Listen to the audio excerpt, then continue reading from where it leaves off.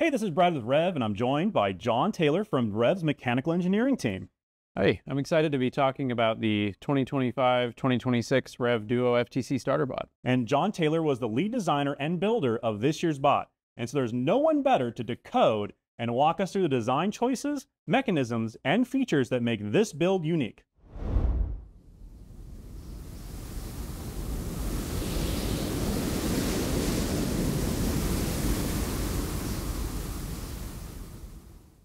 All right, JT, well, this robot looks amazing. Let's start with the drivetrain. What do we have going on here? Sure, we're using the channel drivetrain from the Duo V 3.1 kit. And the only change that we made to it is we replaced the center wheels so that we could use the traction wheels on the flywheel up here. Gotcha. And then, of course, there's an adjustment of the sliding part up here. Okay.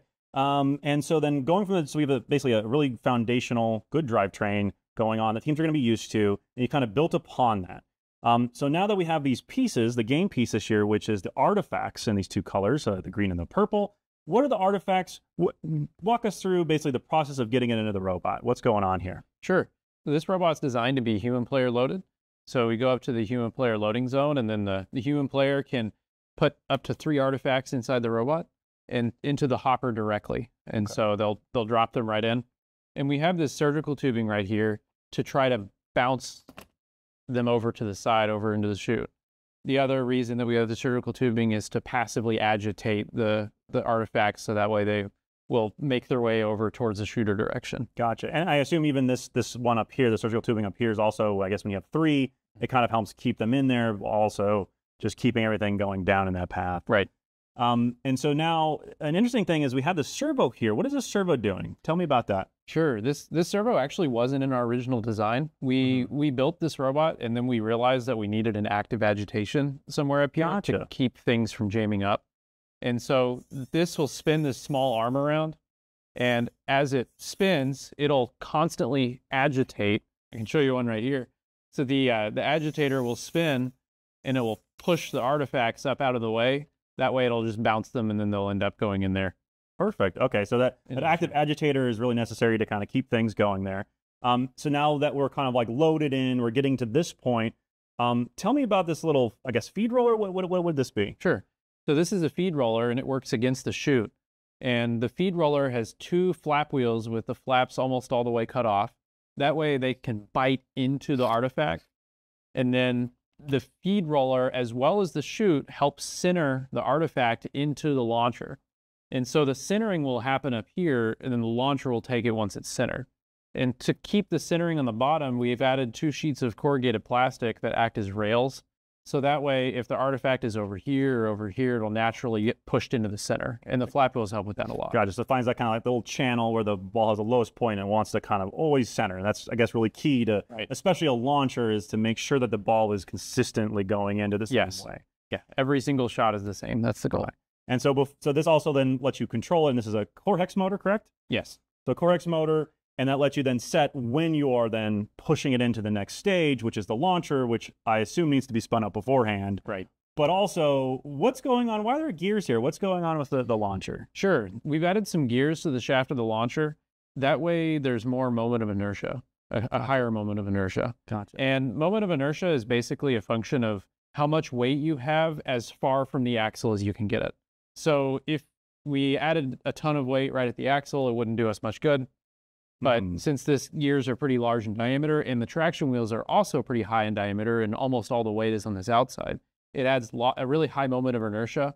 So that way the flywheel can keep a consistent velocity as we're shooting artifacts. Gotcha. So that acts as a flywheel. And then what's powering it? Sure. It's powered by an HD hex motor with no gearing on it. Okay. We do use an ultraplanetary gearbox mount just to make it easier to mount, but there's no cartridges in there. So it's just 1-to-1. Okay. And then the other side is supported, it looks like. Sure. We actually use a roller bearing here. And it's really important that we use a roller bearing for a wheeled shooter, because bushing, a plastic friction bushing, won't survive in this application. It's spinning too quickly. Gotcha. So that ball bearing is really important to be there just because of the high speed that we have on the launcher. So tell me a bit about these wheels and why we're using these wheels and pulling them off the channel drivetrain and putting them here. So we use the grip wheels here instead of the traction wheels. We actually started with the traction wheels, but we found out that the thin wheel will get will ride into a hole in the artifact and cause an inconsistent shot because it'll be different each time. But the grip wheels here, they have a wide enough contact patch, especially when you put two of them next to each other, that we can always reliably hit the smooth part of the artifact to make for a consistent shot. So as the artifact's traveling through the launcher, now getting really sped up, we're hitting this section here. Right. What is this section exactly? Sure. So this section is our adjustable launcher deflector, and it allows us to adjust the shot to tune it in as we need it. And you can slide these brackets forward and backward. You can also adjust the angle up and down, and you can also adjust this slider in and out. So that way teams have full control over their shot that they can calibrate in between matches or before competition. Gotcha. So between kind of the deflector adjustment as well as, I guess, the speed of the flywheel here and those launch wheels, you can kind of get the shot to where you need it to be. Exactly. It's really convenient too.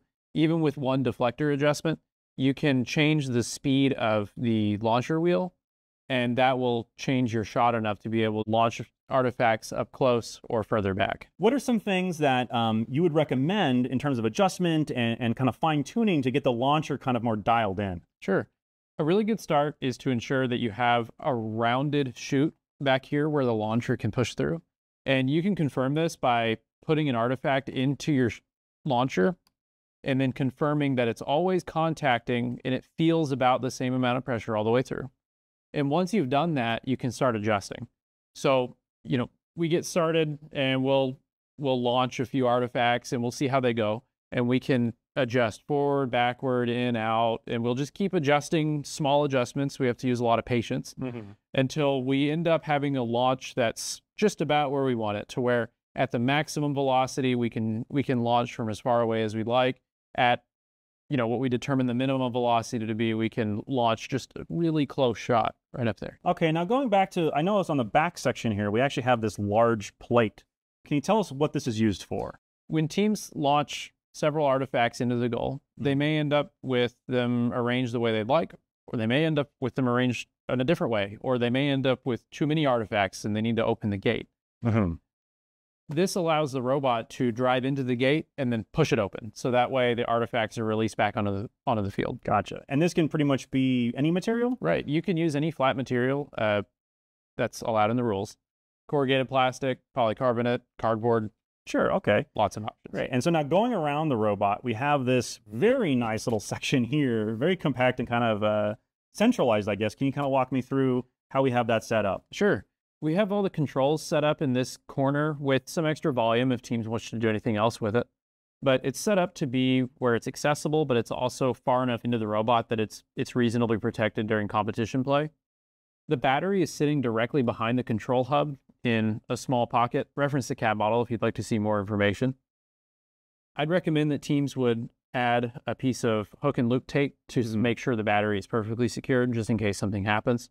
And then we have the power switch right here. And like I said, we left plenty of extra room in this corner that teams can use however they'd like. Okay. And so now we kind of gone through the whole robot. What would be some things that you would say would be the next point to go to? Maybe to improve the robot's functionality or improve the competitiveness or what have you? Sure. A ground intake is first and foremost. Being able to lift artifacts off of the ground is probably going to be pretty influential for gameplay. And there's a really nice area up here on the front edge of the robot that we could use, that teams could use for that. Gotcha. There's also this area back in this corner if teams find a way to use that as well. Yeah, and I mean, I'd love to see some type of color sensor or something going on to maybe to index a little better so you know what is coming in color-wise to make sure you're getting that pattern, that code correctly. Right. It's really important to launch them in the correct sequence. So if teams can sort through them while they're in the robot, that would be a really advantageous feature as well. Okay, and what would be another improvement that you might tackle? A really easy improvement to this robot would be to replace the drivetrain with mechanism wheels.